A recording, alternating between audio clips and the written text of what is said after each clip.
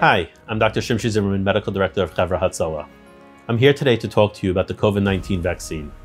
Millions of Americans have already received the COVID-19 vaccine, and it has been proven to be safe and effective. In regards to receiving the COVID-19 vaccine after you've had COVID, the recommendation is that if you've had COVID-19 recently, you might be able to wait a little while as you already have some of your own natural immunity.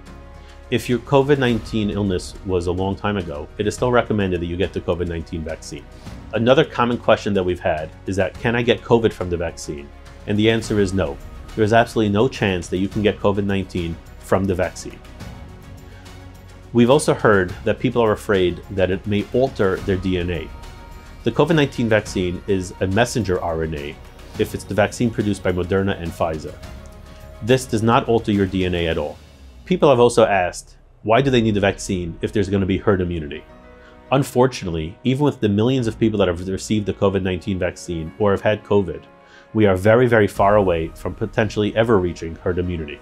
If you've had a history of severe allergies or an allergic reaction to a prior vaccine, we recommend that you receive the COVID-19 vaccine in a monitored setting in case any such severe, rare reactions occur. Again, we recommend that everyone who's eligible receive a COVID-19 vaccine. If you have any specific questions, please contact your primary care provider.